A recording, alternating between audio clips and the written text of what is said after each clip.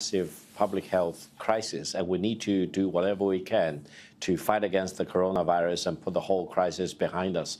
Of course, in the first phase, leading all the way to January the 20th, lots of mistakes were made by different levels in the government hierarchy, and precious time was lost, and this added to the magnitude of this crisis to start with. But I think ever since January the 20th, China is on the right track, and the whole country is being mobilized to do whatever it needs to be done to fight against the coronavirus, and we are doing whatever we can to put this crisis behind us. And